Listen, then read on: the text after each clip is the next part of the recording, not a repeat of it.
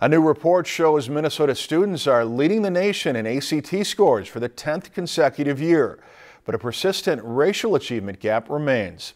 Students in Minnesota have the highest average ACT scores among states where a majority of students take the test to measure college readiness. The state's 2015 graduating seniors scored an average of 22.7 on their ACTs. Although more minority students in Minnesota are taking the test, their ACT scores lag behind their white peers.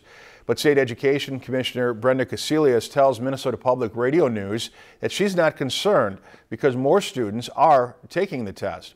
About 1,500 more students took the test, and a higher percentage of test takers were minority students.